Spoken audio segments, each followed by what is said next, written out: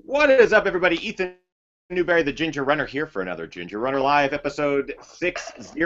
I grew my beard out to its fullest because tonight's guest has a legendary beard and just great hair in general. I'm very excited to have him on. Finally, after 60 episodes, I get to talk to the legend, the myth, the master. Timothy Olson is joining us on tonight's show.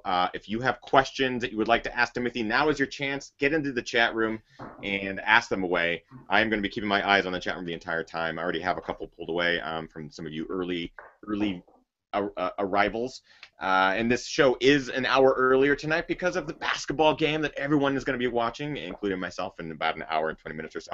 But I'm very excited for tonight's show. Sit back, relax, grab your drink of choice, adult or childlike, and enjoy Ginger Runner Live episode number 60.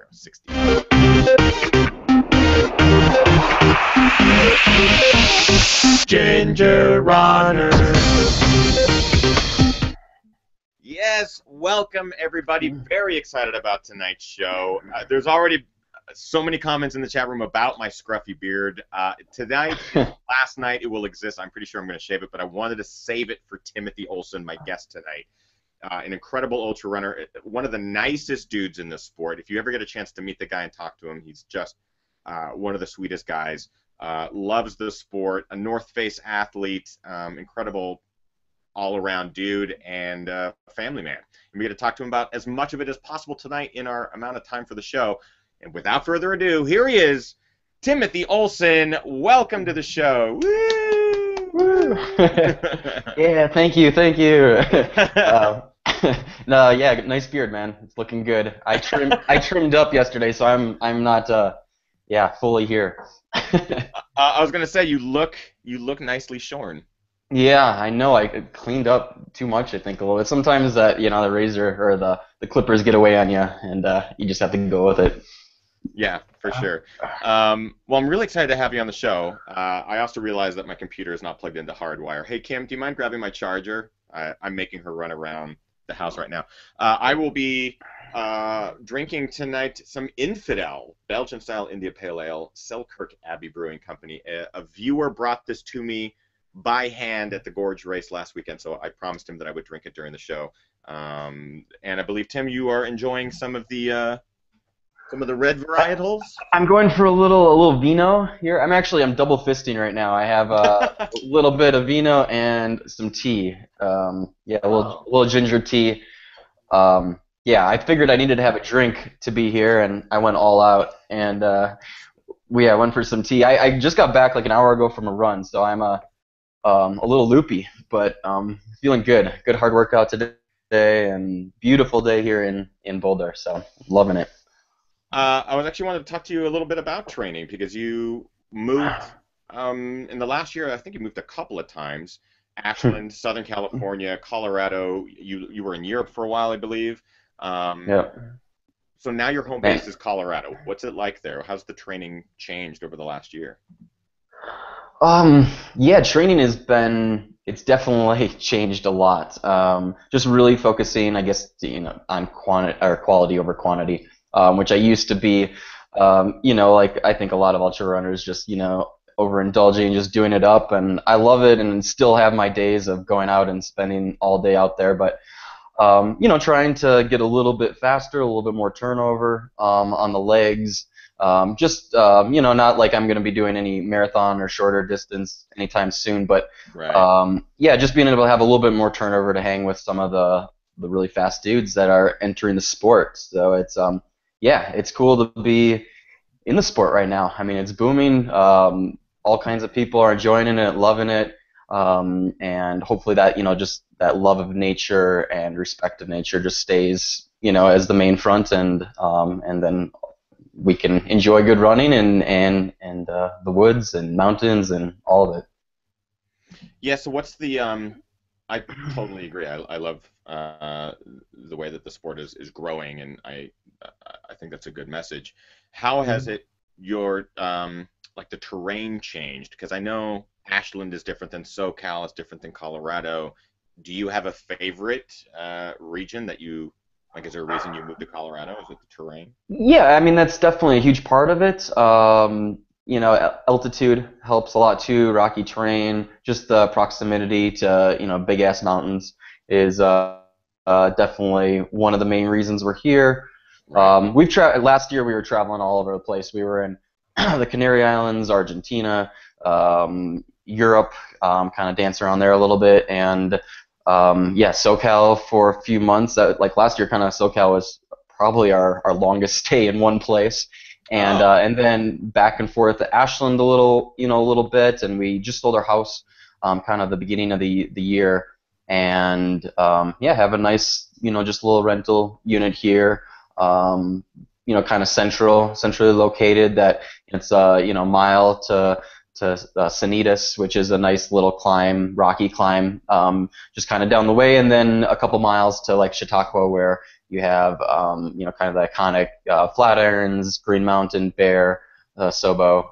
Yeah, so lots of good peaks. Definitely some technical areas in there. Also, just nice chill, like kind of rolling areas too. So it just has a lot to offer, and not that like SoCal or Ashland didn't. right. The one thing that I think is a little bit different here is having that elevation and the altitude. Got it. And as I try to do things like hard rock or just more a little bit more mountainous stuff, I need to be a little bit more comfortable at that. And so we're here and now, and actually having the proximity to Denver Airport too is also huge. Family can come in. The past few weeks we've been kind of having a bed and breakfast here, so we've had a lot of people through, which is awesome to have family that can just jump on a 2-hour plane ride. So Ashland, getting to like Medford Airport there was it's just a long day. So Yeah. yeah, and then traveling, just we travel a lot, and so this helps with that as well. You touched on it briefly as far as training and kind of how your training has changed. Mhm. Um, was there a reason behind that? Maybe quantity, or you mentioned quality over quantity. Getting the new coach and stuff like that. Was there a period that you wanted to address and like reassess and then kind of reattack, or was it something specific, or just kind of a Yeah, refocus? I guess a refocus. It was a lot of little things kind of getting there, and I think more for me, it's just I've been doing this for a few years and just loving it and having a good time with it, and kind of just reaching what my body could do with that, um, and I just don't have a huge knowledge in all the stuff that Jason Koop does, and just having someone to go back and forth with that, getting to talk and kind of figuring out what's going to be the best way to peak for different races. Yeah. Um, and then it's been good, for family life too. It's just really hard to juggle everything, and Hmm. for me, kind of my mainstay was just going out for really long runs, and I love that, but it's not always practical to be, doing 30 hours of running a week when you have a wife and son and you need to care of them, and then just other obligations, work obligations, actually having friends, all those type of things. So it was just kind of, it boiled down, and then I guess missed a main point there, but just the body was really, my body was really beat up over just the past 4 or 5 years of training, racing really hard, and and I really go by feel and everything I do, how I run, even when I'm doing the different intervals and stuff I'm doing now.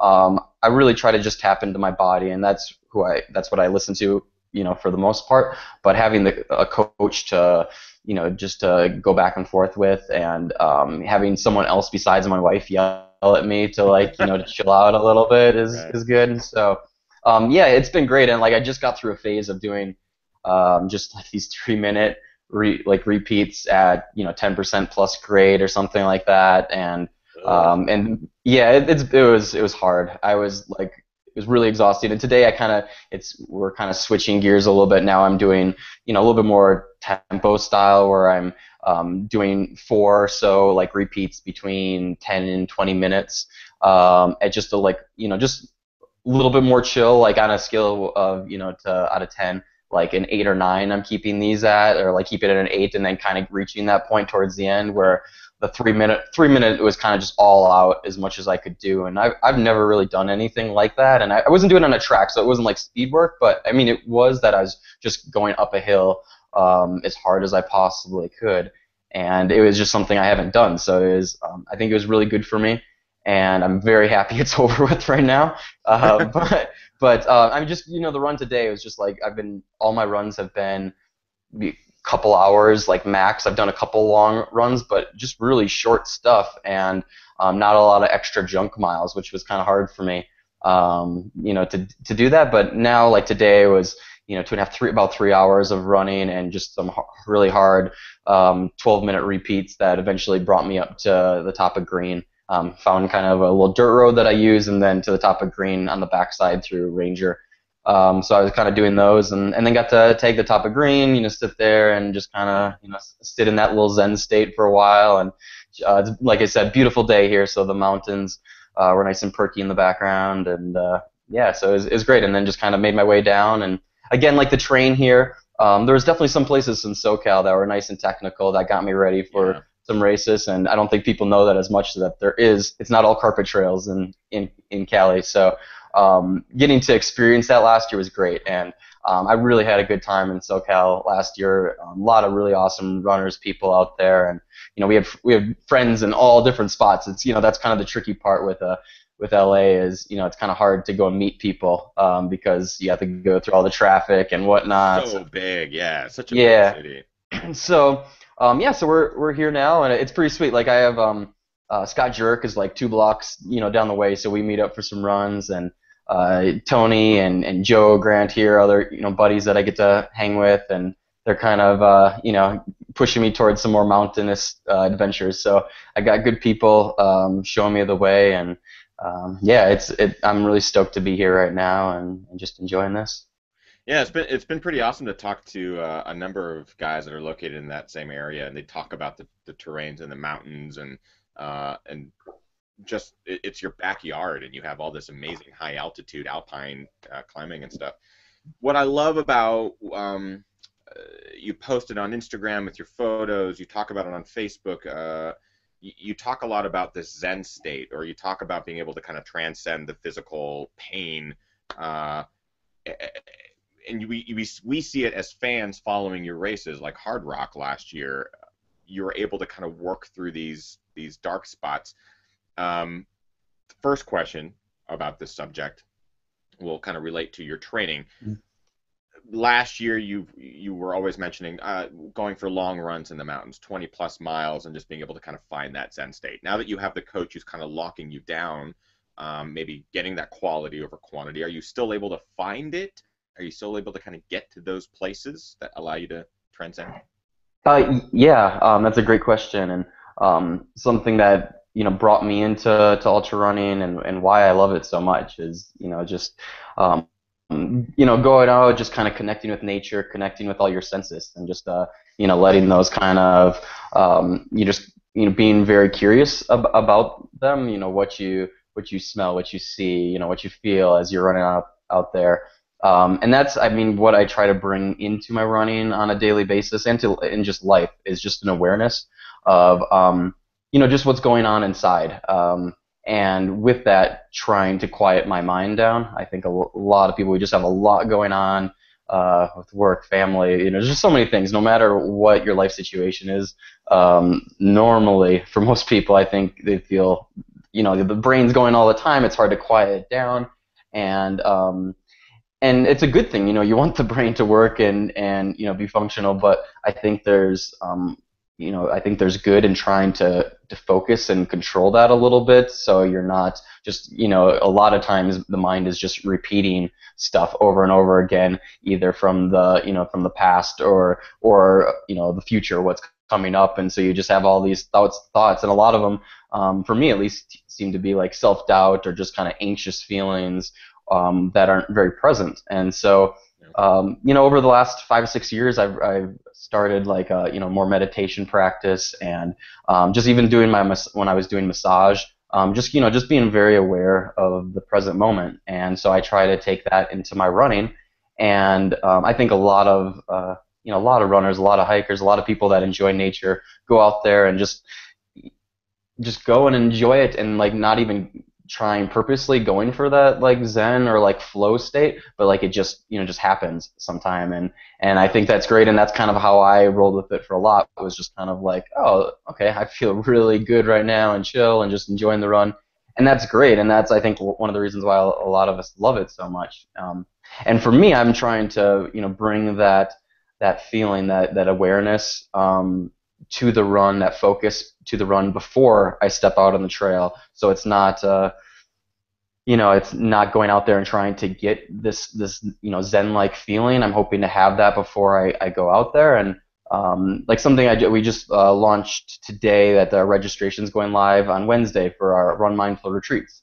And a little plug for it if anybody wants to come out to there. I'm really excited to share the trails. We're going to do a couple here in Boulder, and possibly a couple other places too. SoCal might be one too. Just we have a lot of friends, family, loved ones, all around the world, and we'd like to share these experiences in places where people live that we know, and just places that really have touched our hearts, and we feel like just really powerful, good energy places that we want to spend some time there. So we're putting these on, and it's going to be based about going running and having a good time, and the camaraderie of just this awesome community of runners, hikers, enjoying nature, but also a little bit of just some mindfulness practice, where we will talk a little bit about meditation, and something simple as just 10 minutes a day of just sitting there and not worrying about trying to get a specific like zen spot or something, but just sit and do nothing for 10 minutes and breathe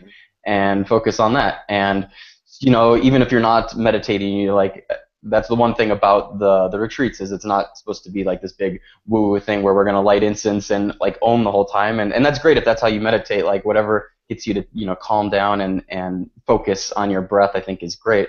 But I really want to just kind of just bring people's awareness, attention to their breath, to how they're feeling all the time. Just and kind of just observe those thoughts, those feelings, and not react to them, but just observe them.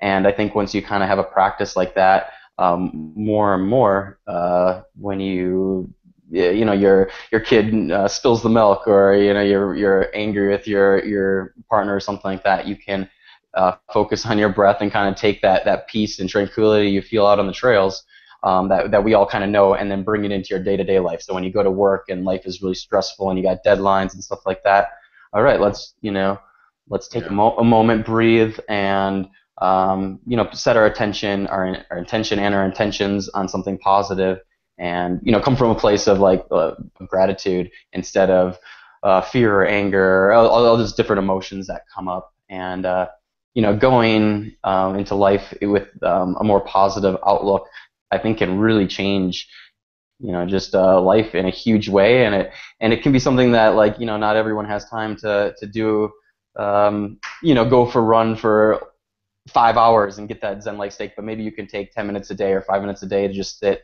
and not, try to not think about anything, and just be aware of just your emotions, how you're feeling, feel your body. And I think it's just a really powerful thing to help people out. And so I want to try to share that, and share it through like some experiences that I've had through running.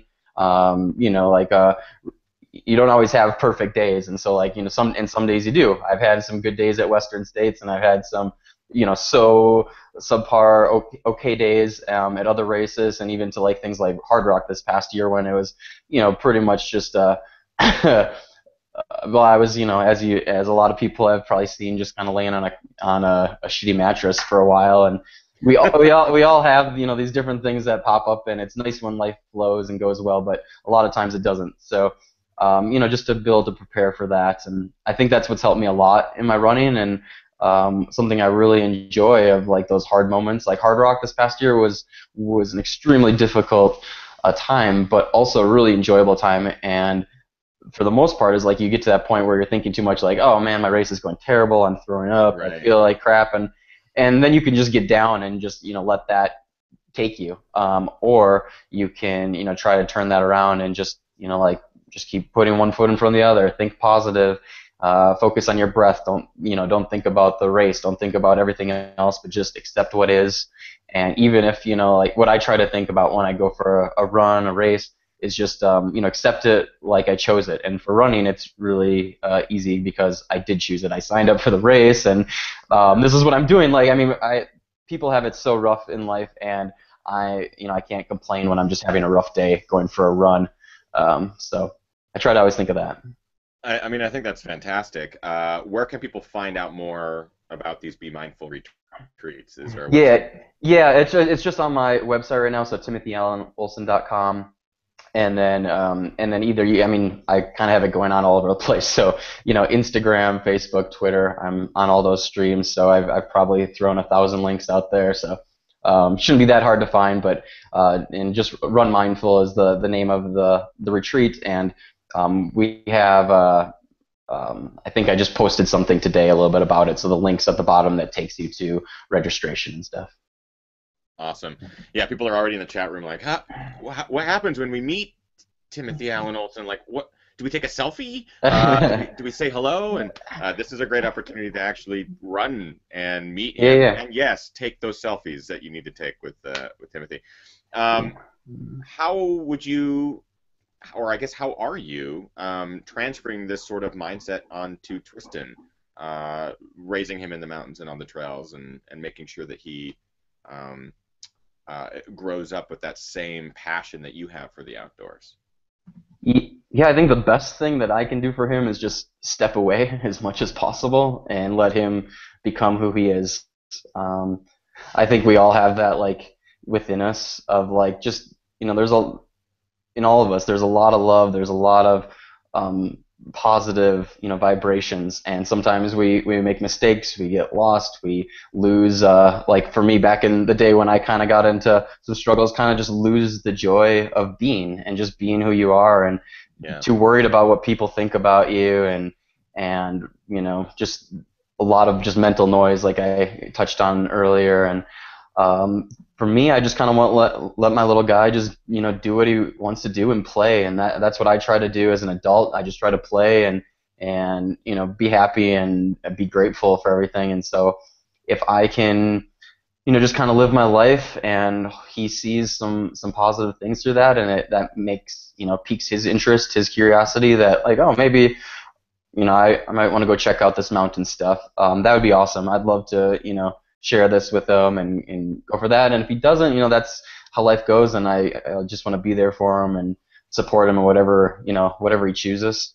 But it is, it's around him all the time. We go for hikes, Yeah. and we go up mountains. He's been in a bunch of different countries, and he's got to see so much. And he's young, so like he won't remember all that. But I think it all just kind of goes into you, and the where you grow up and things that happen to you, that all kind of makes you who you are. And with like meditation, like he's really cool with it actually. Like not that we don't make him do that or anything, but like if he gets mad or something, we'll try to get him to like just breathe and like can you count to 3 and relax. And he knows when I meditate. Like me and my wife both meditate once or twice a day in just random spots. It's not like we don't really have like some shrine that we sit in front of and like a special thing. We just kind of find times that it can work into our life, and it's nice to have a routine to it where you're doing it around the same time. But a lot of times I'll just kind of like before I go for a run, or just I'm working on some stuff and just feeling a little not present, I'll just take 10 minutes and meditate. And sometimes I use this really cool app that I love. It's called Headspace, and it's got this like this Take 10 that it's like you can download it. It's free for for 10 sessions, and you can repeat that over and over again to your heart content. And it's a great little thing. The guy that does it is just really chill, really he explains it in a really a good way and easy, like somewhat easier way to understand. So I'll use that sometimes, and sometimes that gives Tristan like the cue that we're like that's going on right now, and every couple minutes he just kind of says something, kind of leading you through the meditation, like self-guided type thing, it works out really well. And then Tristan will know that's going on, and he'll come to me and like, is Daddy Om? So like, and occasionally like I don't sit in Om at all, but like when he comes by and he's kind of wondering what I'm doing, I'll just take a big breath and say Om instead of like explaining to him that I'm meditating again, and he just Yeah. gets that. And sometimes he comes and sits on my lap and will actually breathe with me. He'll even say Om, which is really cute to watch. But That's um, awesome. yeah, I just kind of let him do his thing, and he for the most part gives us our space when we just need a little bit to do that.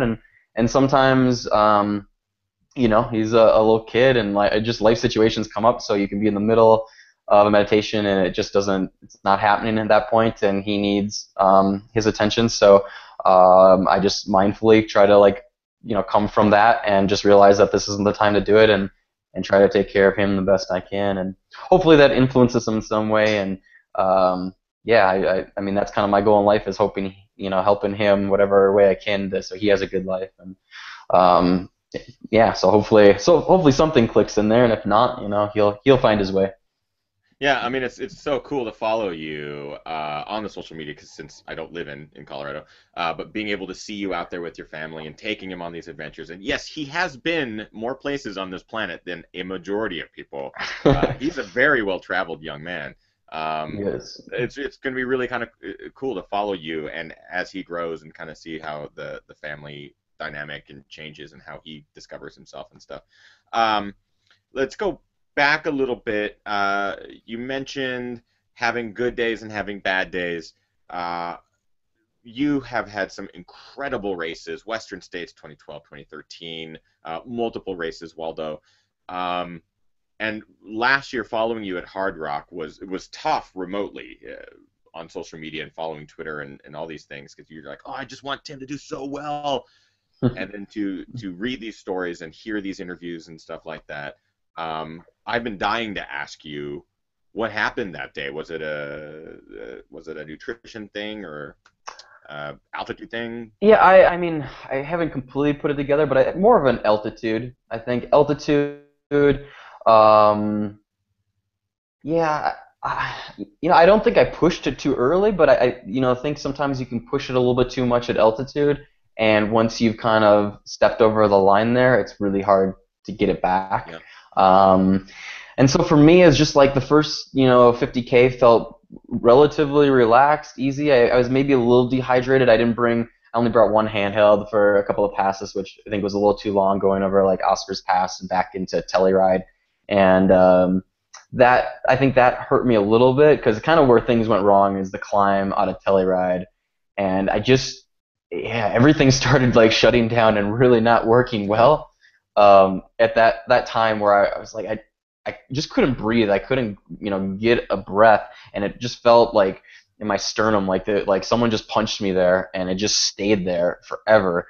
And so I eventually got to Ouray hours later, and just in a bad spot. But I was like, okay, I'm down here. It's the lowest part of the course, so I'm like, okay, I can get a little bit more oxygen, sit down for a minute.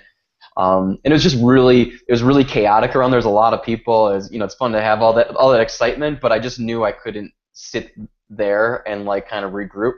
So I needed to get out of there. So I got out of the aid station and went down. Like the next mile and a half, I think took me a couple hours or something to like. There's eventually a road crossing, and so like friends and some people were waiting for me at that crossing. And it's not hard. It was like a couple 100-foot climb up from there. But I got to this little climb, and I knew it was to go up to the road, and I just couldn't move anymore. And so I sat on this log for a minute, like trying to like get my head around like just climbing up there and get moving. And I just couldn't do it. Like mentally, I was just already just hurting so bad, and like physically, like it just like back to like I think the altitude definitely a little bit, but just like I couldn't breathe. I couldn't get a breath, and I felt like someone just slugged me in the sternum, and it wouldn't go away. And so I laid on this really shitty mattress for a while, and which is really nice. Such a great photos. Yeah. My good buddy Chris Reneker was pacing me at that point. So even he was really actually sweet. He's like, you mind if I take a picture? And I was like, yeah, no problem. That's great. But that mattress, it was like, it was sitting and baking in the sun.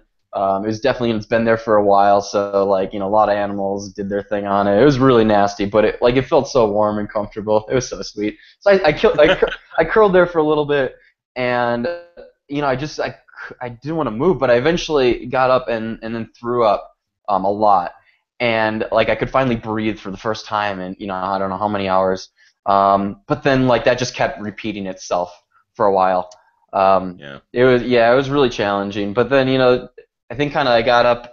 Um, not gonna remember all the passes, but got over the next pass, and it's a really long time. But you come to like the next aid station, and that's where you go over Handy's. It's the aid station right before going over Handy's Peak, the big tall mountain. And it was really a lot of people, if you've read or followed Hard Rock last year, big storms, lightning storms, and it hit the pass where I was, and then went over to Handy's, and so I had like lightning um, right next to me. It was one of the scariest things ever, and I think that kind of helped me a little bit get out of my hole, because like I went from like feeling bad and just like I haven't ate anything, throwing up all the place, to like, oh, let's live. Yeah, like life is good. I probably shouldn't be hit by this. Oh, So I like that got me moving, and then running down to the next aid station, I like started feeling a little bit better, and just like not better like I was going to continue on in a fast way, but like I think that just kind of shocked me to realize just how how valuable life is, how it's always your call, and you need to make the right call if this is something safe to do, or if you should call it a day. And at that point, I had my wife pushing me out of the car once I got down to that. But really, I mean, she helped a lot, and helped push me out of there and get moving. But I really wanted to keep going on, and I never had that point yet in my career of like wanting to stop a race, and right. like really wanting to stop. Like you always have everyone in an ultra is like, why the hell do I do this? Like this is stupid at some point. But then that turns around, and it comes back. And I think when you focus on your breath, and you focus on positive things, like that can turn around a little bit quicker. But a lot of times, like you can say that all you want, but I was trying to think positive, and I was not feeling positive. So like we all have those moments too. And it was a really fun challenge for me to like try to turn this around. And it never really turned around. I maybe Yeah. felt a little better the last few miles, but it was just a really awesome challenge. And that's one of the reasons I come to do these ultras, is just to like really go deep within myself, see what I'm made of, and just kind of roll with the punches. And I mean, that makes ultra running such a fun sport, and a very interesting sport, and just this life journey that we go on. And it takes me deep sometimes, and I love that. And then like later on, I finally finished Hard Rock, which was incredible. Loved it, great experience. I can't wait to get back. I'm hoping to be back there this year. Not I'm didn't get in, but I'm gonna go there and Support and crew a pace, yeah, do whatever I can do to help out some friends there and stuff, and just be a part of that. It's like Western States, just like a really awesome vibe, like this family feeling of just people that really care about the area and the people out there, and you just feel like family there. And I really enjoyed that. I want to experience that every year I possibly can. So I'm hoping to be back to that race more and more. And then yeah, just I'll go there and enjoy it, and enjoy the San Juans in a different way, not having to race them, just going to play. Yeah, and so I'm really looking forward to that. that's awesome. And you have a really intricate write-up that kind of goes through that whole day. I've just been wanting to ask you the question in Yeah. person for a long time, but if anyone wants to go and follow his full race write-up from Hard Rock last year, well worth the read. There's a lot of funny moments and a lot of like, oh my God, like terrifying moments. So it was great to hear from you. And I have to say that story that day has helped inspire me and countless others push through the times that are really, really tough. Because, like you said, everyone hits that moment in an ultra that where you question why you're doing it. You question, do I even need to continue? Like, what's the point? Yeah. You're just at the Yeah. bottom. But remembering, I wasn't there, I didn't see it in person, but just hearing the stories and reading your report and stuff, it's like Tim did so much more in harder circumstances, on a tougher course, nut up, Ethan, and just push through. It helps a lot. It Well, absolutely helps. thank you. I appreciate that. And yeah, it was a fun experience. I really enjoyed it. And like it's funny because you have really bad experiences in races sometimes, and you're like, Yeah. oh, that was really awful. But I had, they were hard experiences, but like I loved it still. And even like it was a little hard to swallow through, like accept it while I was going on. But I eventually did accept what was going on, and then like, got into it, and I suffered the whole time. But I got to different aid stations, and I've never got to do this at aid stations. Like I sat down, I had like bacon and eggs and tea, and man, just sat by a fire for a while and warmed up, And Fritos, and tons of freeze Fritos. tons of Fritos, man. Yeah, I was digging Fritos that day, but it was a fun experience. So um, It's I encourage anyone to go read it. It's well worth the read, and it will inspire you to push through in those times of adversity or tough times. There are so many questions in the chat room. You guys have been typing them, and I've been copying and pasting them, so I'm going to kind of go through them now. If we do move into a short post show, because we did start the show a little bit late, I want to make sure that we get Tim out on schedule.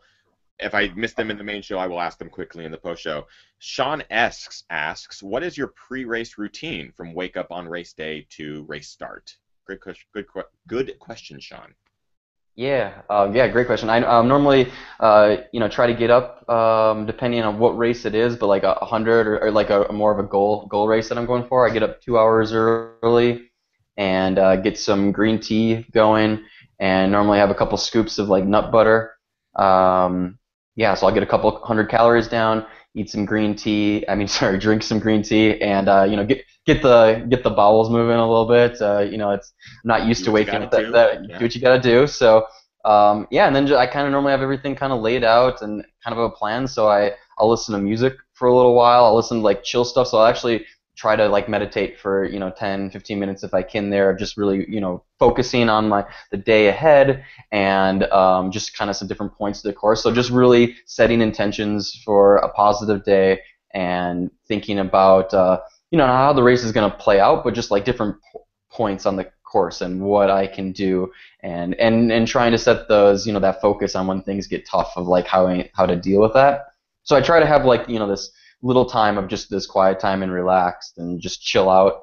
And then I'll get some tunes going, and then crank them up and get a little more fired up. And or even if I'm running to go check in or whatnot, I normally have like some headphones in at that time and just listen to some music. Just really get into my own space, and say hi to a few people, give some hugs, and that's basically it. Make sure I'm lubed up on every inch of my body, a lot of body glide for the race, and yeah, if I have a pack like like one of the like UD packs, make sure that's all fired up and I didn't forget anything. Kiss my wife and son if they're awake, and then go play in the woods. And I guess I set that intention before every race of like, and my wife is good at reminding me of it, like, just go play in the woods. Like, it's not like it is a race, it is all this other jazz and stuff like that, but what it comes down to is just playing in the woods and having fun and being free. And so I try to think of that. And yeah, just like whenever I get those feelings, those emotions going in, I just feel like energized and like ready for whatever comes my way, and that's what I try to do before a race. Uh, Gear wise, you mentioned Ultimate Direction. Will there be a new Timothy Olson pack? Yeah. And since you are a member of Team The North Face, Never Stop Exploring, do you have a Timothy Olson shoe coming out, or have you had any input in a lot of the gear that they've been putting out over the last season or the upcoming season?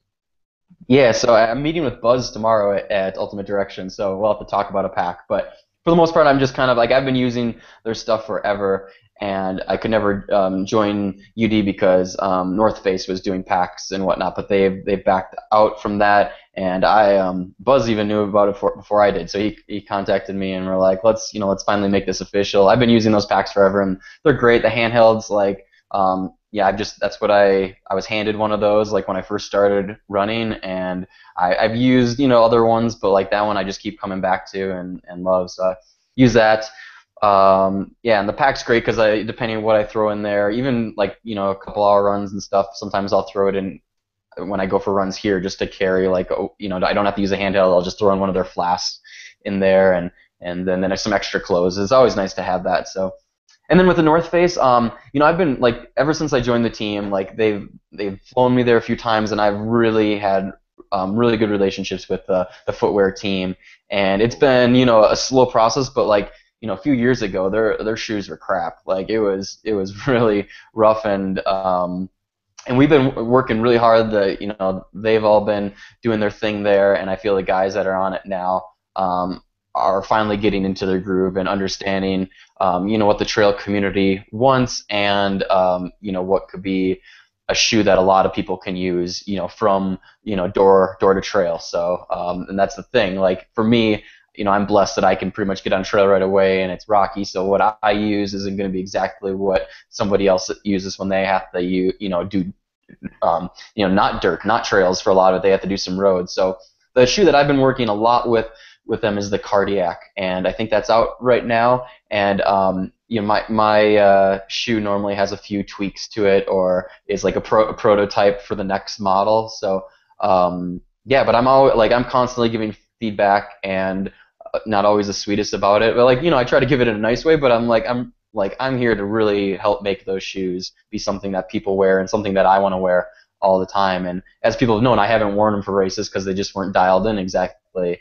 right. And now I've and used to have a lot more different shoes that I test and play with, and I've really just been wearing the Cardiac a lot. They have another one called the Flight that will be out soon, and Rob Carr has been helping a lot with this one too, and it's a really lightweight shoe that I've seen prototypes. Yeah, it looks nasty. It looks awesome. Yeah, it's really sweet, and for me, it's something I've been using when I'm doing like my speed work type stuff.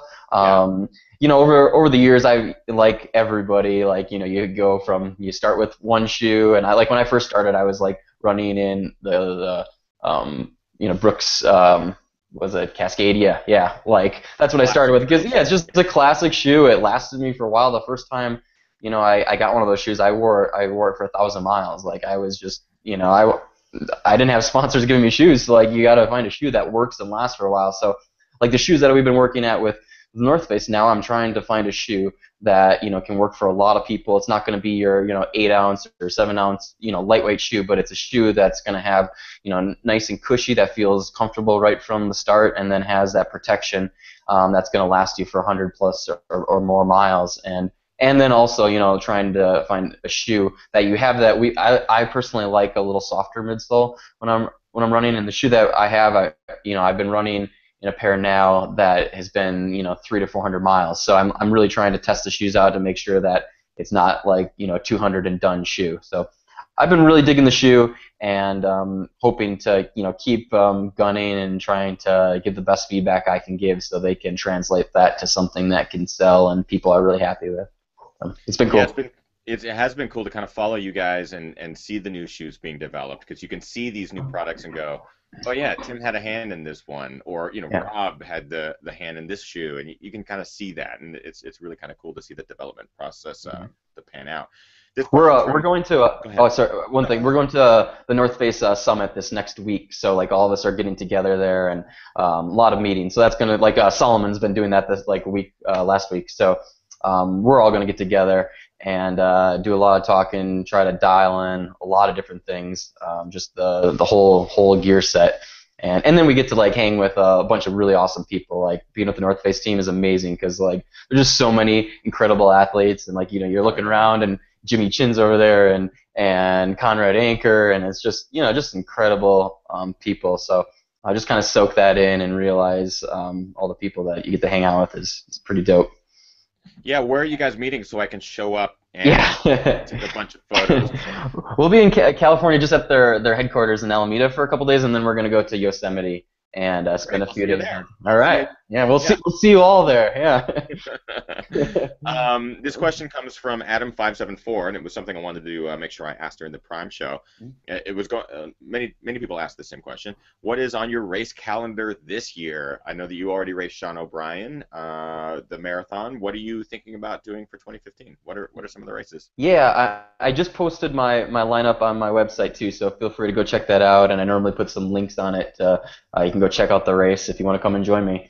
But yeah, I'm doing a couple international races to start the year off. So I'm gonna go to Transvolcania with less than like about a month away in May. We'll be doing that one, and I think yeah, I've done that 3 times now. So I really love that island. Love the people there, the energy. It's just so many people to come out to this race, and it's so incredible. And then I mean, there's the people, the island, which is awesome, but also the course is just awesome. You start at the south of the island, you run up this, this ridge line, which is a caldera, all the way to the top, which is almost like 9,000 feet. So, Oh, in the first 50K, you're climbing 10 or 11,000 feet. It's just awesome, and then you have to drop down. Like in 20K, you're losing like 8,000 feet or something like that back down to Tezacorte, which yeah, and then you come down these like cobbled stairs. It's just beautiful, and people are playing drums. It's just such a cool spot. So I'm really looking forward to that. wow. That's how I'll start the year.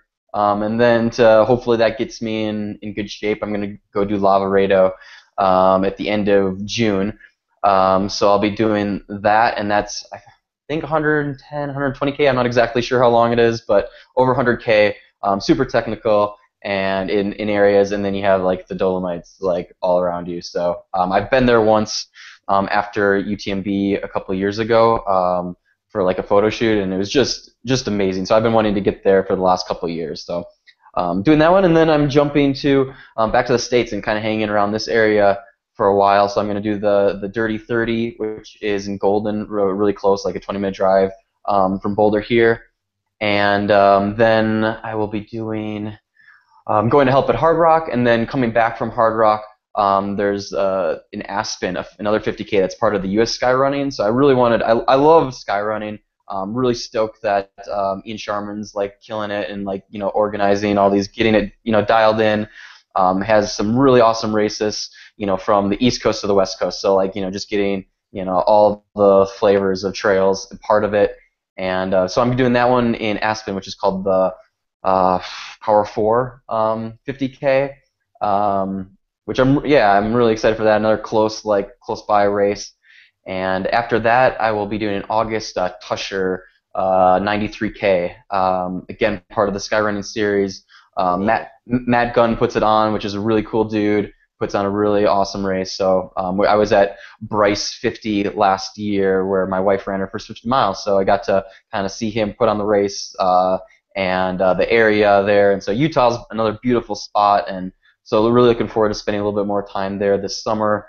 So I'm going to do that, and then let's see, that's August 2nd, I believe, or at the beginning of August, and then gearing up for Run Rabbit Run as like the 100. I'm trying to dial in. So yeah, I've done it a few times, and I'm always doing it. Like the first time I did it, it was like just a few weeks after Tristan was born, so that I was not. Right. Yeah, feeling the best going to that, but still had a really fun time. I really love Steamboat, really cute little town, and just the way that he ran the course. It comes through town a few times, so it's like a little bit more spectator friendly. Yeah. It also has a nice prize purse, so this is my business now, so winning a few bucks would be awesome.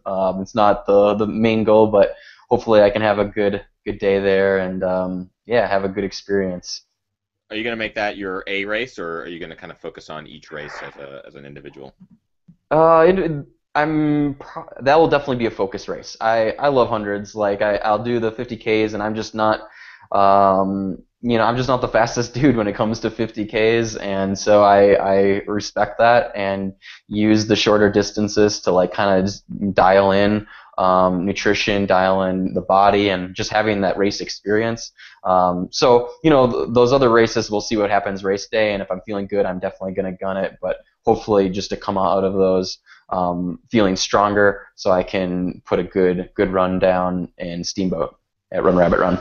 Yeah, it's actually been pretty prevalent in this last season that I've been as a spectator seeing that the 50K runners, the times are getting faster and faster, and the Yeah. 50 miler, you don't necessarily see the people translate from the 50K to a 50 miler, but even more so from 50 miler runners to the 100K to the 100 miler speed difference. Like, what do you think the future of these distances is going to be? Or you think these young, fast road guys are going to come in and start dropping these records, or do you think they're going to have to chisel their teeth on these shorter distances before they even fathom getting to these longer distances and breaking records. Yeah, they'll definitely have to, they'll dial in 50Ks really well, and they'll be crushing that. I mean, like we saw that at a lot of 50Ks these past couple of years, but like Cool this year. Can't remember the time, but just fly, like I mean, didn't he beat Max King's record by a Both handful of men and minutes? women, yeah, both Yeah, men and and women. yeah, we're just, I mean, just unreal. Yeah, who won it for the girls? That was like, it was, I don't know how much faster than the course record. It was incredible. Like everyone is just destroying 50Ks, and like these records that you think would not be taken down are. And yeah, it's fun to be a part of this. Like just like Lake Sonoma is this next weekend, and both a really strong male and women's field. So to watch that play out, and you think, how can that course record go down from last year with like the excitement of that going on, but it's probably going to go down again, and it's incredible. And I see like a lot of these faster runners and stuff, really dialing in 50Ks, 50 milers, and things change after 50 miles. So I think people will not be knocking out some fast hundreds, but um, it's definitely going to take a few races before you're ready for your 100. I think, from my opinion, it definitely took me a few hundreds to like kind of dial that in for myself, and just kind of grasp your body and mind around that. It's quite the what happens. Yeah, what happened, and just being ready for that, and realizing how mentally challenging it is too. Like a 50K, like when you run really fast times from 5K on, like it's definitely mental too as much as physical, but in those longer races, you have to really have that mindset of like, you're not holding on for 2 more minutes or 5 more minutes. You're holding on for 5 more hours, 10 more hours. So it's just a whole new ball game, and yeah, it's quite the challenge. So I look forward to seeing there's some newbies running Western this year. I think I think Sage is doing like a UTMB. Possibly Rob too. I don't know who's all doing that, but it's really cool to see these and really impressive athletes that have dialed it in other areas, and then going after the 100. It's a fun distance. It's my favorite, and I really enjoy watching people try to crack that code. That's actually going to be my first 100 will be this year at Cascade Crest. So okay, awesome. If you're not doing anything at the end of August, you're welcome to come pace me, because we're about the same speed, not even remotely. Megan, I want to make sure that we get those stats out there. Megan Roche was at 3:41:56 at Way Too Cool 50K, and it was, I believe, Patrick Smythe. Yeah, Patrick Smith was in 3:04, which beat Max King's record by over 4 minutes, which is nuts. Yeah, it's just nuts. Both of those are just incredible. Like, yeah. There's a reason I didn't go back there to race. Like, there's no way I would even be able to like hang in the top 10 of that. It's amazing. It's incredible to witness these people just get so strong, so focused on the speed there. Before we move into the post show, there's just a couple questions I want to ask from the chat room here. US Running, who's been or IUS Running, who's been in the chat room the whole show, a frequent viewer. Question for Tim: how long have you been eating paleo? And I'm going to add on there, was there a reason that you made the choice to go paleo, or is it just something that works with your system? Yeah. I'll explain that, and I'm cool going longer. So whatever, we can play this out for a while. Cool. Yeah, because this is kind of I'll try to sum it up, but I've been paleo probably like since 2012-ish, like paleo-ish. I'm not strict on anything. I am more paleo primal type of diet, and more so that's just I eat a lot of really good vegetables. It's kind of my mainstay of what I eat, good whole foods, and I do eat meat, but I try to like eat really clean. Kind of know where it came from, that the animals are treated well. It's a huge priority for me when I do eat meat. So I'm working with companies like I work with Epic Bar, which is a 100% grass-fed company. Amazing bars that I had one after my workout today. It's just very convenient when I travel. Like I'll bring a couple of bars, some kale chips I made, and like a couple avocados, and that's kind of my go-to meals on the road, especially when I don't know what's going on and what I'm going to be able to eat. And I started I've had stomach issues for a really long time. Yeah, going back to high school, like I had problems with my stomach, and especially when you're getting ready to race, and I played basketball and stuff, and you're having stomach issues. And now that I think about it more, and so it's definitely like stuff that I was eating that probably played the diet, just kind of the typical American diet. Um, and I wasn't very focused on nutrition. And when I moved to Oregon, I it's definitely more health conscious type of community that I went to. Yeah. And that was a huge part. But I also went to massage school there, and got to meet a lot of people, talk with a lot of people that had really cool ideas and thoughts about that, and got to talk like to naturopaths and that just really have researched a lot about food. And I've done a lot of research too, and I think there's lots of really good benefits to eating paleo. It's what's worked well for me for the last few years, and I feel like it's definitely something that I promote and like. And I also you don't have to eat you don't have to eat meat to be paleo. You can definitely get protein and get fats and stuff. Before I keep talking, are you there? Yeah. Okay. Look Yeah. like Can you. you guys Okay. hear me? You looked like you froze for a second, so I wanted to make sure that Oh, I. I'm reading the chat room. I realize as I read the chat room, I have to look down this Yeah. way. Yeah. So what ends up happening is I kind of freeze You do as I freeze. kind of scroll. I'm sorry, No, no. man. I I'm sorry. just I'm making trying to sure keep you're up. still there. Yeah, trying to keep So up. back to like massage schools, like where I really decided to take out the grains, and I started with taking out just wheat, gluten, just because it messed with my stomach so much. And after I took that out, I was gluten free. I was pretty sold on that, and I started having less and less stomach issues, but still like things would kind of creep up on me, and like it just like man, my stomach could definitely have been better for that run. And I just go by feel for a lot of things. And so I took out most grains then. And like before, my like pre-race meal and stuff the day before was like quinoa and avocado and some chicken. And I thought that was really good, some healthy cooked in like some coconut oil, and that felt good. But like I was still having some stomach issues. And then once I took out quinoa, my stomach just felt completely better. And that was huge for me. So that's kind of where I switched over to the more paleo primal. And I mean, what really started it too is when I went to massage school. My wife has juvenile rheumatoid arthritis, so she woke up when she was like 3 or 4 years old and couldn't walk.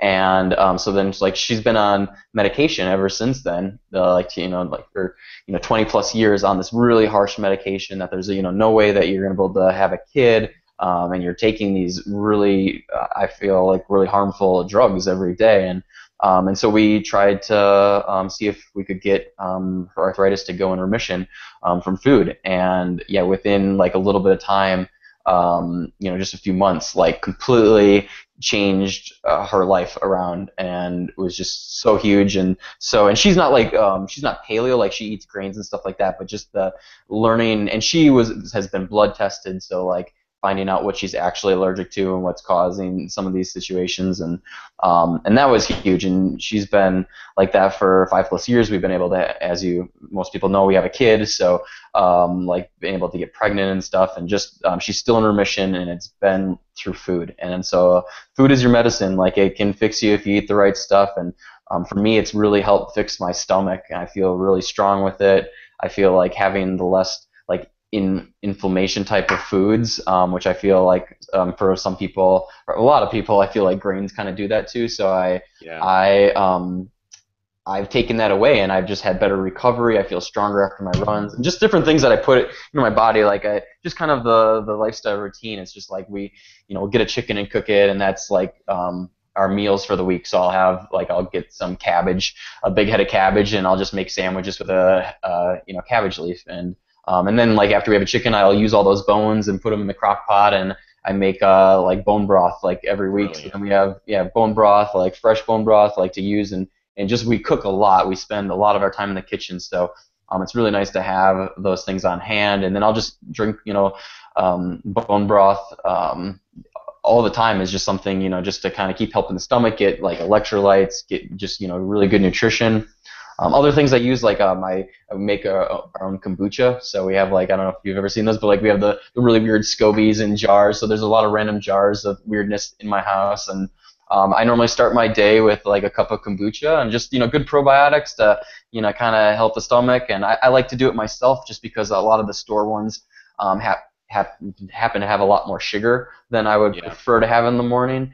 And so so I just make my own, and it seems to, get this makes the stomach strong, and I feel like a good way to start the day. What do you normally do for nutrition during a big race? I imagine that it Yeah, might change based off of whatever, altitude or any of that kind of thing. But what's your go-to? yeah. So I'll touch on that for a second too, because a lot of people think that paleo is like no sugar, and I think that's a great way to live. I think sugar is a not a very healthy thing to be eating, and definitely messes with a lot of people.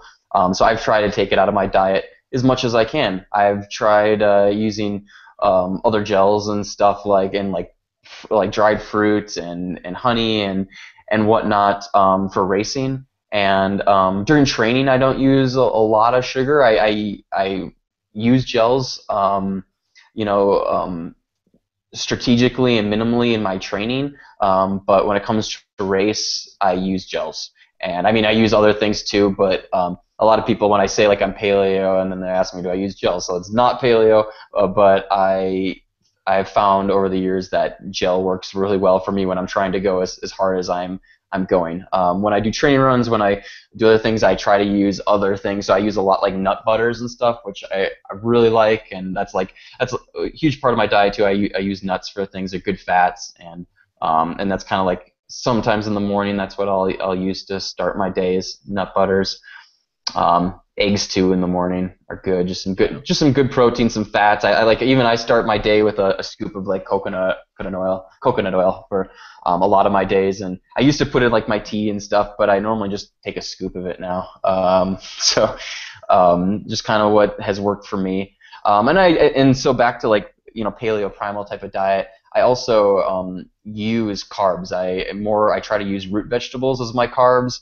Like today, I got back from a run and I use fruit as carbs too. So like I'm not, I wouldn't consider myself like low carb. I mean, it's low carb compared to most people, but if you want to like someone who is like using ketones as energy and like getting Yeah. down that, I'm definitely not ketonic, and especially when I'm in like my training, like some in the off season, I'll take definitely time there where I'm really low carb, and even like some intermittent fasting and stuff, and which is just a nice way to cleanse the body and get it burning a little bit more fat as fuel. And I feel like once you kind of like, there's definitely a sluggish time when you first start that, but once you get through that phase, it can be really beneficial. And I feel like you have, like, for me at least, it's been like really good mental clarity. The body is just healing, recovering well, and yeah. So anyway, back to like racing and stuff. I'll like before a race, I try to use I use carbs, so like I'll have sweet potatoes or yams or something before a race or like a hard training run. That'll be kind of like a meal I'll have, and sometimes I have, we go out for curry. I'm gonna have some white rice in there, so I'm not like really fixated on every time I do that, like, oh, I mess up. I try to live by just not judging myself as best I can, eating really good healthy foods, whole foods, good meat, lots of vegetables, fruit, nuts, seeds, good fats, coconut oil, avocados. That's kind of like mainstays of my diet. Yeah. And then when I use carbs, I use them strategically. So it's for a purpose. It's not just loading up on eating a bunch of bread when I'm hungry. It's just not what I use, and it's worked well for me. Yeah, and it'll always be individual. Yeah, For those totally. who are watching live, you can take this as another wild card to pull up your sleeve. Like these are tools that Timothy uses and work for him. I will also say that so many of these, there are so many diets and fads out there that punish you for going off.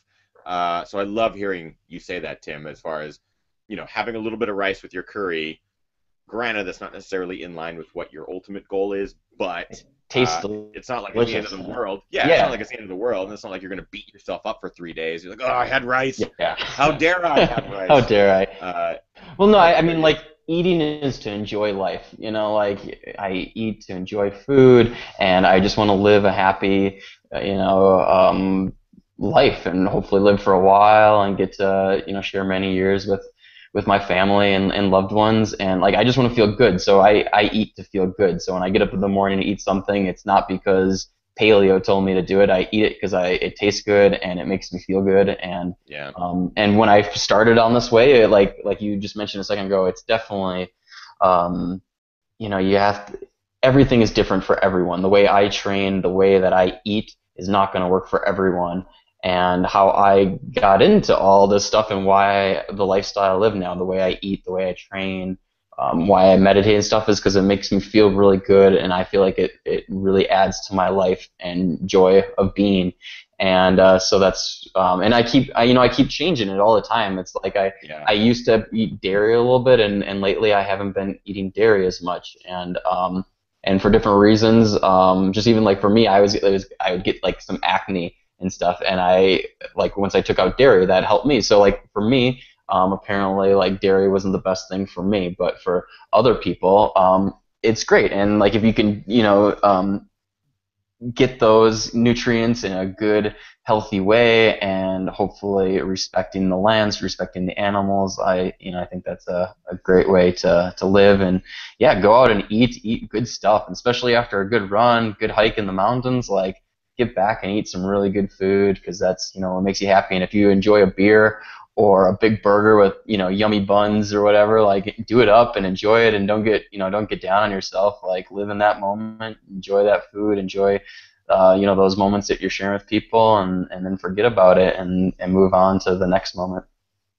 I also want to point out you just said yummy buns. I think Yummy that's hilarious. buns. Yummy buns. Thank you. I was laughing to myself when I said it. I want to move into the post show because I still have a number of questions from the chat room, but I like to do that for the post show so we can kind of rapid fire through them. I have to thank you, man, for taking time out of your busy schedule to join us. There's a lot of live viewers who are coming in and being like, "Oh my God, Timothy Olson!" who come every week for the show and had no idea that you were going to be here, which is it's always really funny to see that in the chat room. Before we move into the post show, we're going to hold on to Timothy just a little bit longer. There are a number of games going on tonight. It is opening night of baseball. It's NCAA finals tonight. Whole bunch of stuff that we want to let you guys go to and enjoy. There's a segment on the show I like to do with all guests who I bring on for the first time, and it's called the Quickie Question Quiz. Timothy, how this works is I just ask a series of, I think there's 6 or 7 questions, rapid fire, just answer as quickly as possible. That's pretty much it. Let me know when you are ready, and I'll just kind of start firing through. Sure, I'll go for it. What was your very first race?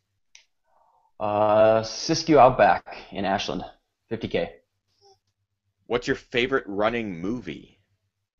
Yeah, Prefontaine. I watched it in high school, and yeah, I loved it. Trails or road? You guess. Trails. I'm pretty sure it's trails, yeah. Yeah. What's your favorite place to run these days? My backyard, yeah. Going up green is awesome. Dream race or bucket list race? Uh, Diagonal de Fou. I really want to do that one. So, yeah. And Nolan's 14. It's not a race, but I'm hoping to do Nolan's 14 at some point too, which I think will rock. That's actually pretty awesome. I know that I want you to answer as quickly as possible, but you just said 2 things that are pretty incredible. Diagonal de Fou, that's the jungle Yeah. race, right? It's like a 100-mile super technical jungle race. Is that right? Yeah. Yes. Off the coast of Madagascar. Yeah, it's like lava is like flowing like on the island. The island is just so beautiful, very tropical. Tons of climbing, really technical. I've never been there, so I don't know too much about it, but what I've heard from people is like it's a must. I need to go there.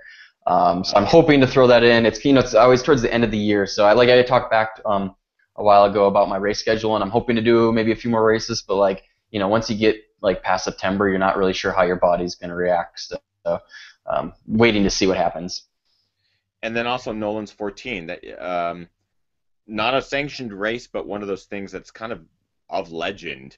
Yeah. Have you been able to get up into the 14ers and train and kind of pick a I've route? I've been in yeah, I've been in that terrain, but I haven't got to see a lot of the lines there to connect all those 14ers. So that's one of the reasons I'm here, and have quite the list of people here that can show me around. And so I'm hoping to spend some time there, kind of dial in the route this year a little bit, see if it works into the schedule next year. But hopefully in the next few years, that's definitely going to be something that I really want to do. And a couple of like Tony's took a crack at it. Matt Hart lives here. He's a really cool dude who's accomplished it with Jared Campbell.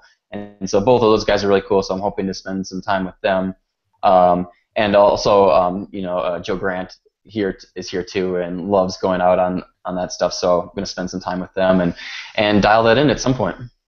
God, that's awesome. Yeah. I had no idea. That's really great. Yeah, you are surrounded by people who have either attempted or done it, or you have that knowledge in your backyard, which is pretty Yeah. great. What is your favorite post-race indulgence? Oh, coconut bliss ice cream. It's Ooh. amazing. Mint. It's the mint one. And then even like I'll have a beer occasionally. Mission IPA from Portland is the only gluten-free beer that I've ever had that actually tastes like real beer. So if you're gluten-free at all, check out Omission. It's good stuff. And your current running kicks, what are you running in currently? The cardiac. Yeah. And finally, your favorite ginger runner YouTuber that you're talking to right now. Oh, my favorite. What? You? That's it. That's the correct answer. It is me. Very good. Thank But you. people have already Woo! mentioned in the chat room that you do have a bit of ginger in your beard, so I, you are actually probably the fastest ginger runner on Ginger Runner am tonight. I part of the gang? When I grow You my are. beard out, it is super red. And like normally when I run in the sun a lot, my hair turns like blonde, but there's definitely a little red tinge to it. But the beard goes crazy. It's definitely a good red beard. Well, I have to bow down to you then because you are by far, if we'll consider you a ginger, we'll welcome you into the club and consider you the fastest ginger runner that I've had on the show, which is pretty epic. Thank Um, you. so Timothy Olson, everybody, remind people where they can find you on social media because I know that there's a number of places, websites and Instagram and stuff like that. Yeah, so most everything is under Timothy Olson. My Twitter account is Timmy Olson, Timmy Olson underscore run, and then like my website's timothyallenolson.com, and that'll have all the links there to my different social media things. And I try to update those as much as I can. Sometimes it's a lot of good little selfies up in the mountains, but each day is beautiful, and if even it's the same Green Mountain shot, I love being up there and sharing that with my friends, and so I try to get that out there as much as I can. Go follow him. Not only he's an incredible runner, an incredible father, but you get to hear all of these stories and firsthand. It's pretty great. So go follow Timothy Olson across social media. Let him know. Thanks, man. Thank you for joining us on Ginger Runner Live. We appreciate your feedback, and we're gonna move into the post show fairly quickly and just ask a couple questions of him. There's still a lot to talk about. I have to thank all of you for tuning in live. We were an hour earlier tonight. We will be regular time next Monday, 6 p.m. Pacific Standard Time, with Jameel Curry and recounting his experience at Barkley, the Barkley Marathon this last week. I can't wait to hear what the hell happened out there because it's one of those races that you only hear legends about, and it's one of the toughest 100-milers. It's not really even 100 miles. You never know what it's going to be. But that's going to be really exciting next Monday to have him on the show and to talk about that. For those of you who may not know, across social media, it's the Ginger Runner on Twitter, the Ginger Runner on Facebook, at Ethan Newberry on Instagram, gingerrunner.com, and of course subscribe to this YouTube channel, doing live shows every Monday at 6 p.m. Pacific Standard Time, unless of course there's a brief time change, and new videos every Thursday or Friday. And for all of you who are supporting through Patreon, patreon.com/the Ginger Runner, I cannot thank you enough. We'll be posting some new graphics, some new logos, some new hats and t-shirt designs, a whole bunch of new stuff for those of you who are at various subscription levels, and you are essentially supporting the Ginger Runner and everything that we're doing here, films, reviews, live shows, everything, and it's really, really exciting. We're almost at $2,000 per month, which is an incredible incredible amount. So I have to thank all of you guys for joining us over there. And that is pretty much it. We're going to move quickly into the post show and ask Tim a couple quick questions and then let him go. So stick around. Post show starts right after this.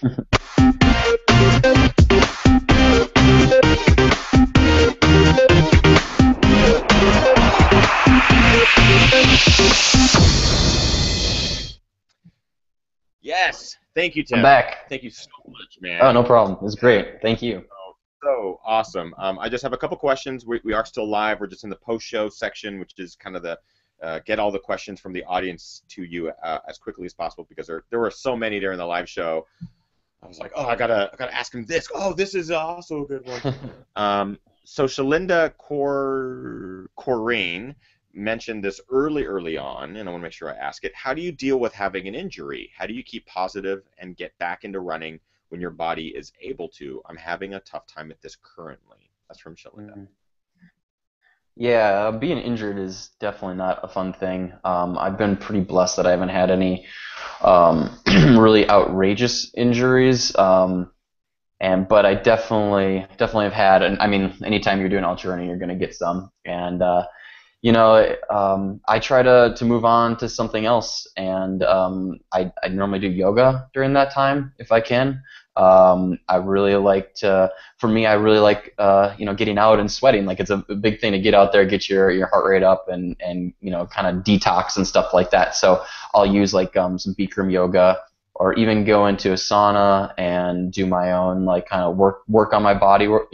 So work on my body, work on my calves. So the calves bother me sometimes. So I had a year where I had really terrible plantar fasciitis in my foot, where it was like crippling, and that was really challenging. And I ran through it a lot and way too much, and probably lasted way too long. So I really think taking time off can be a good thing, and it's probably not at the most ideal time. It's probably normally at the worst time, but the more you can accept that and then go find joy in something else, is what I try to do. And that's hard when running is your life, and that's everything. But I try to find some other activity that I can do, and take a little bit more time to read, hang with the family.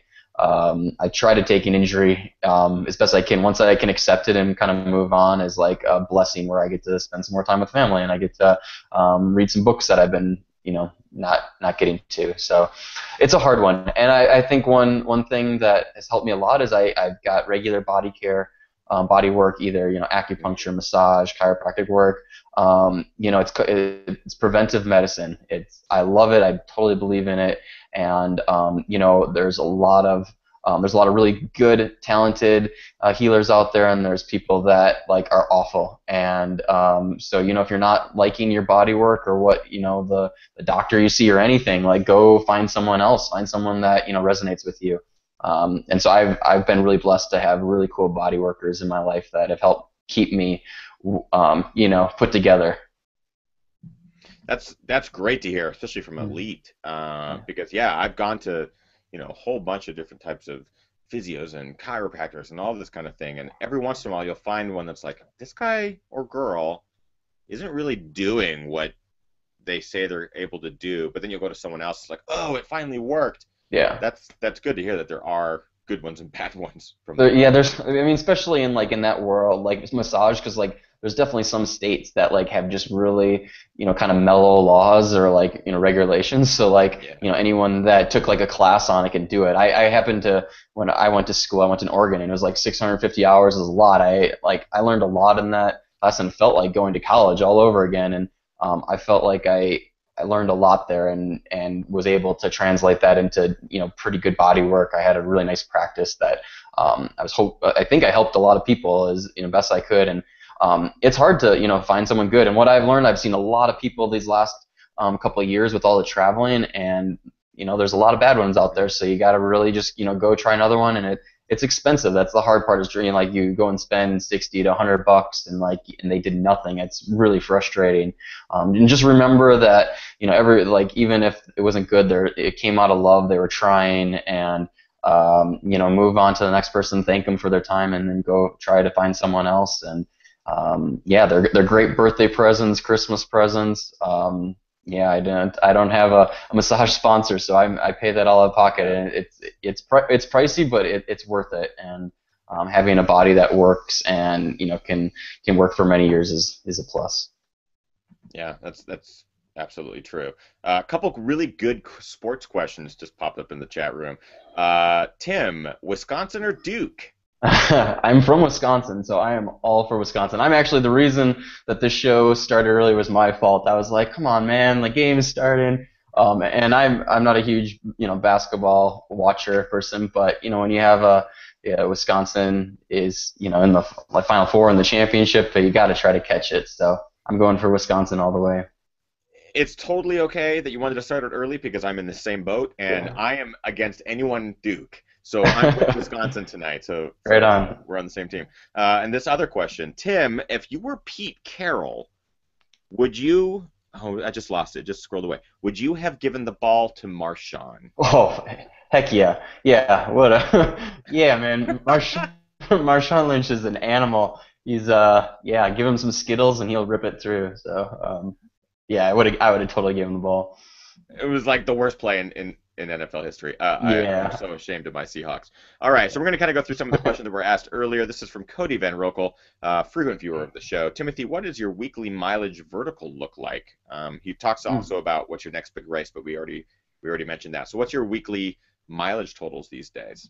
Yeah, right now it's been super low. Like I said, I was doing, hour and a half workouts and doing like 3 minute intervals. So I would get, like 3,000 max, and then I did like one long run a week, which might be 3 to 5,000. So sorry, like that's a lot of vertical for most people. Last year I was doing like 30,000 feet a week, which I love and was great, but maybe a little reckless. So I'm definitely and my mileage last year was between like 100 150 miles a week. So yeah, I've kind of cut that in half. Like I'm probably doing 15 to 20 K of vert and less than 100 miles right now. And as the season progresses, I will be doing I'll be in the 100-mile range. I'll be doing more vert. It's always what race is coming up, and I kind of dial it in towards that. But like last year was hard rock, so I was like really focusing on vertical, Okay. and so it depends what race is coming up. But I also like running up mountains is like my favorite thing in the world. So like vertical, I love it. I love hiking, scrambling, running. It's all good. So I do throw in and focus on more vertical than like mileage. What is your favorite longer route in the Boulder area? Somewhere between 20 and 30 miles at this point. It's a great question. I just kind of tag all the peaks. Depending on where I start, I live closer to Sanitas, so sometimes I'll do Sanitas last or first, but then hit Flag, Green Mountain, Bear Peak, South Boulder. So I've been just kind of nailing those. Last year I got to go with Joe Grant to like South Arapahoe, I believe, mountain. So I'm really looking forward to the Indian Peaks wilderness opening up a little bit, so I get to play Oh in yeah. those mountains more. So I'll definitely link up some really fun stuff there and all over Colorado here. And yeah, I think touching all those peaks normally turns into around 20 miles or something. So that's what I've been doing when I go for a long run here. John Tanner asked earlier, I'd like to know, and I'm going to actually kind of dovetail this question. John Tanner asks, I'd like to know if having a family and his transformation of mindset over the last couple of years has made you less competitive. I actually want to know if that's made you more competitive because you do have this family now that you're supporting and you want to be out there and push as hard as you can as a representative for Tristan and stuff like that. Um, yeah, I mean, my life right now, I have lots of really awesome inspiration all around it, being family, the where I live, friends and stuff, and that inspires me to really push myself. So I've been working really hard, and I mean, I must be wanting to do well if I got a coach. Like I never thought I'd get a coach. It troubles me at sometimes, but I really like appreciate his help and his insight, and it's been huge. And I got a coach so I can be more competitive and stay with all these fast young kids. So yeah, I'm trying to push it harder and see what I'm capable of doing this year and years to follow. Raul Engel wants to know, have you ever used a heart rate monitor in your training runs to gauge intensity? Do you recommend it? I haven't, but I think heart rate is a great way to like get into it and kind of give you clues on how to feel your body. I always go. I mean, I don't know what my heart rate is, but I can tell basically where I'm at, where I'm like, okay, this is a good like fat burning state, just nice and chill. I can talk to people if I want. I can sing a song. Like I kind of go by that. And then there's the sessions where I'm going for a really long hard run and I'm not at max, but I'm really pushing it and more of a tempo run. And then like the full on, repeats up mountains or something like that, where I'm definitely way above what my heart rate should be. Maybe, but I like pushing my heart like that, um, and so anyway, what I come back to is for me, I like to just go play in the mountains. I don't normally hook up a heart rate monitor to me. I've actually never hooked up a heart rate monitor to myself, but I've held on to like the treadmill sometimes, and since I've used that, I think a heart rate monitor can be a great way to like get into it and get you into your body, understand it a little bit more. Um, and I feel like for racing at least, like I think it can help some people, but for me, I like to go by feel, and when the heart says to go, I go. And finally, this question is from Caleb. What conditioner do you use? That's a great question. I use Dr. Bronner's for everything, whether I'm washing the dishes or washing my hair. So it's not the best. I just had like my hair is really short. It was like I just had like 5 inches taken off of it like a week ago, Hmm. and my hairdresser, whoever cut my hair, yelled at me, of course, because it's like super dry, and so basically, I wash my hair once or twice a week with Dr. Bronner's. It definitely gets a little dry, especially here. Um, but then I just let the natural oils ooze. So I that's love my moist. That's my conditioner. I love the fact that you just said ooze. I think that's great. Well, man, I can't thank you enough for taking time out of your Monday to join us on the show.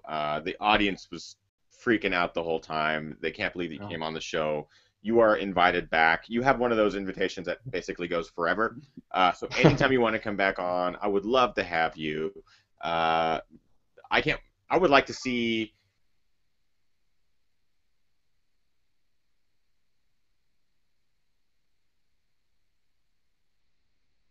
change your training over the last 6 or 7, 8 months or so.